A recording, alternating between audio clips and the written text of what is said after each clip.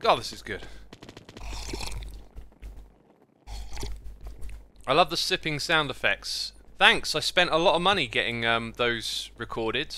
I hired a professional studio and they brought in some professional coffee drinkers. It's an extensive project. It took a couple of years to finish, but now it's quite convincing. Good stuff, good stuff. It sounds really authentic, right? If I were to just keep talking at the same time, you know, then you're like, oh wait, I can hear that. But the software that they put together, like I've just made it play the same sound. It actually can generate unique sounds each and every time. So let's go for a unique one here.